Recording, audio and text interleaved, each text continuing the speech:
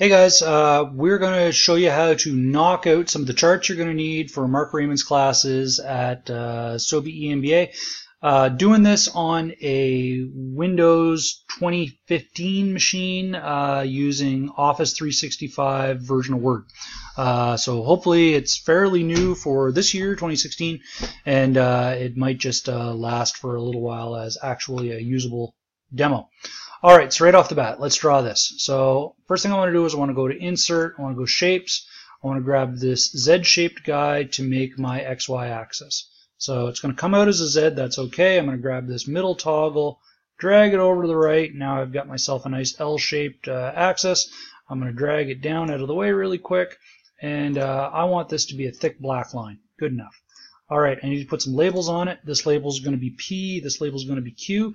So I can do this. I can just type P in here, and then I could go enter. Oh no, there my line's moving. So a better way to do that is to go back to your insert, and in this case go text box, and just go down here to draw text box. These pre-built ones are just too fancy for what we're trying to do.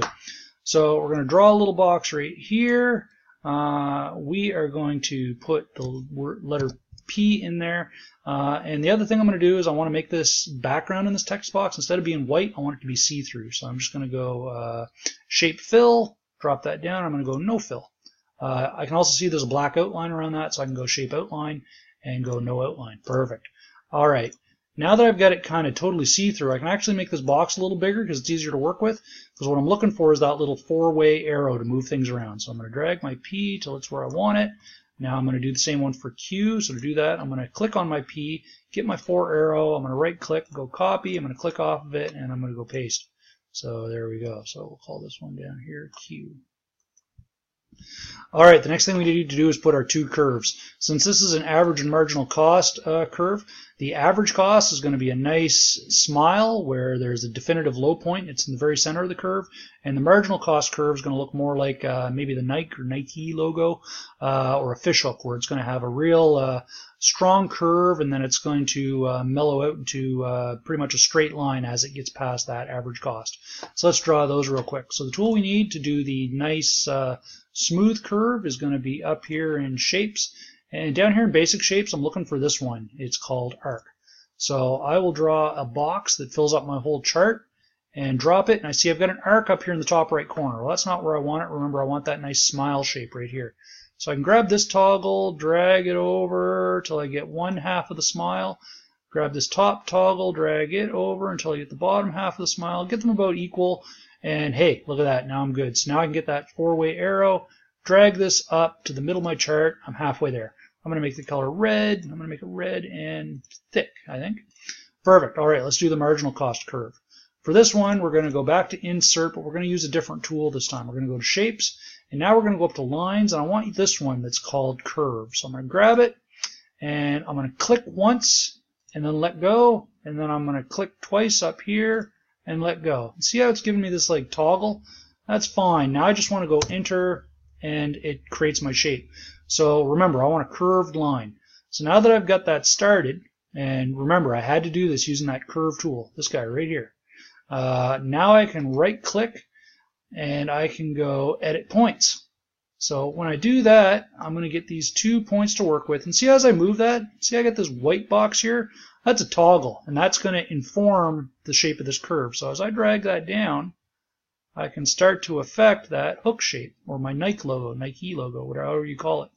So, if I grab in a different point, I can really screw it up by adding a new point. So now I'm going to go Control Z to get rid of that, and it's gone. All right, see how it kind of comes up and then curls off? Well, I don't want it to curl off. I just want it to have that nice swoosh and then come up to a straight line. So to make that straight again, I'm going to grab that toggle box and bring it right in line with the dashed line of the curve. Now I've got a nice perfectly shaped curve. So big thing I want to do now is get out of this little edit points mode.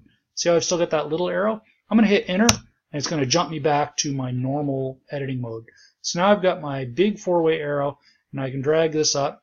And I know that I want this curve to cross my average cost curve at the very lowest point. So since I drew this as an arc, I can actually hold down Shift, click it, and I can see my lowest points right there. So I know that this curve is actually off to the right a hair. So to move that over, I can click it with my four-way arrow, and I can either move it to the right by using my four-way arrow, or I can come back and actually tighten up the curve a little bit by just dragging this side, and I can make it really skinny or really big. But I'm just going to kind of eyeball it till I find that center line. Now I'm going to hold down Shift, click it again. I'm pretty close, so I'll grab this one. Oh, what happens? I'm moving them both. I don't want that to happen. So I'm actually going to hold down Shift again and unclick my line that I don't want to move. And now simply move that one again, click it, eyeball it, laughing, hit enter, and I'm out of here. All right, now the thing we want to do is add a couple dashed lines. Dashed lines are easy. We're going to go back to Insert. We're going to go back to Shapes. This time we're just going to grab a straight line, and we're going to go to that center point. That's usually where you want to start drawing your dashed lines from. And I'm going to click in the center point. I'm going to hold my mouse down, and I'm going to start dragging. We'll see how that gives me a line that'll go wherever I drag it. And I can kind of eyeball it and try and make it straight, but I prefer not to leave things to chance. So the way I can force it to be straight is I'm going to hold down my Shift key on my keyboard, and see, it's going to jump to 0 degrees. It'll jump to 0 degrees. It'll jump to 45 degrees. It'll jump to 90 degrees, and so on the whole way around the clock. So I can drag that over, and I get a nice perfectly straight line. And in this case, I can go, you know what, I want it to be a dash line. So there's Shape Outline, dashes. I like these dashes. And Shape Outline, I want it to be thicker, so I can go down here and go Width. And I'm going to make it a 3-point line. And you know what, I think I want that to be black, so I'll just grab that black color. Well, isn't that quite a line? All right, so now I've got one going over to this axis. I want another one going down. So the easiest way, now that I've got a line already done the way I want it, is to get that four-way arrow, click it till I get my little white circle toggles, get my four-way arrow again, right-click, go copy, click off of it, go paste, and now I got a second line. So to put it where I want it, I can just grab these toggles, put one right there at the intersection point, grab this toggle, remember hold down Shift so it jumps to 90 degrees, drag it to my line, hey, Bob's your uncle. All right, last thing we need are some labels for these 2 points on the axis. Easy way to do that is, I already know I made a text box here. I'm going to go click that P, right click it, copy it, click off of it, go paste. And so there's P, I can put that here, that's fine. Now I'll grab my Q and click it, right click it, go copy, click off of it, go paste. And there's my Q, and I can put it down here. One of the things you're going to find with Mark is he'll do some weird things like hats and bars. So how do I add those? All right, well, I can click on that P, and I'm going to want to make this one P bar, let's call it. So in this case, I'm actually going to make it like a lowercase p. So I just typed my P. I'm not going to select it. I'm just going to leave my cursor right beside it. I'm going to go to Insert. I'm going to go to Symbol, and I'm going to go to More Symbols. And I'm going to jump. If I'm way at the top of this list, and you're up looking at all these crazy things, you can jump to the ones you're looking for by going down here and typing 0300, and look at that. Now I'm down into my stuff. So I said we wanted to make this P bar. There's my bar right there. I'm going to select it. I'm going to hit Insert, and look at that. Now I got a P bar on here.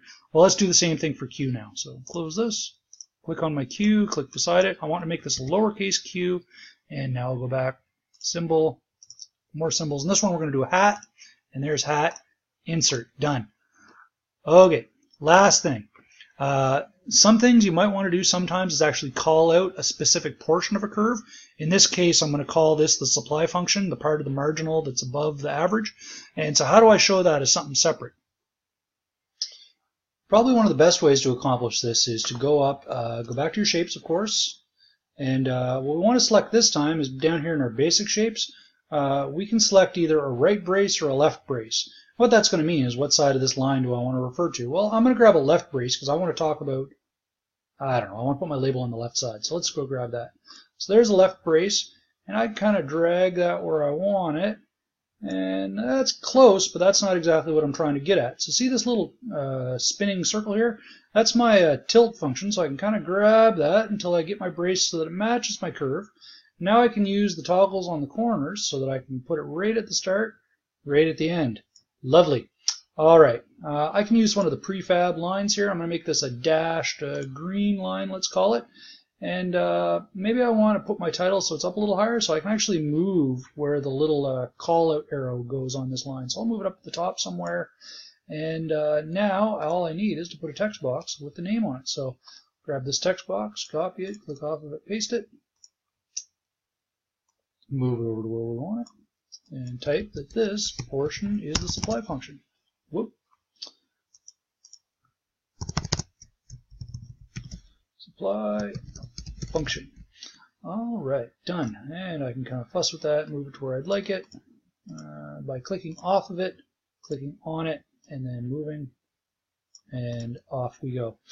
Okay, the last thing is, now that I've got this all drawn, maybe I realize that, you know what, this isn't really where I want it in my document, and I can try to kind of grab everything and try and cut it, but oh, that didn't work very well. And okay, let's try this, and maybe I'll just do Control X this time. Alright, so it disappeared. I don't know, put it down here and go Control V, but that's still not all that great a way of doing it. So probably one of the best ways is once you get your function all drawn, go into your Start menu, down here in Search, type in the word snipping. Now what that's going to give you is the best little screen capture tool that Windows has come out with in a while. So you can click on Snipping Tool. It is going to go, I want to get a new snip, and see how my whole screen went kind of gray? Now I've got this little cursor. I can draw a box around my entire graph, grab it, and hey, look at that. It showed up inside a snipping tool. Now I can save it right to my desktop as an image, and we will call it, so it's a PNG file. I prefer to have these in JPEGs, and I'm going to call this average marg cost chart. And there we go. Now I can also hit copy here, put it on my clipboard as an image now, and I can now paste it in the document anywhere I want. See, this is the problem. Before it's an image, it gets all broken apart when you try and work with it. If I want to get so that I'm totally out of that document, maybe I'm in a new one over here. Hey, look at that. There's the assignment I'm working on right now, and I want to put that new chart in there, put my cursor where I want it, Control V to paste, and hey, there it is. There's my chart.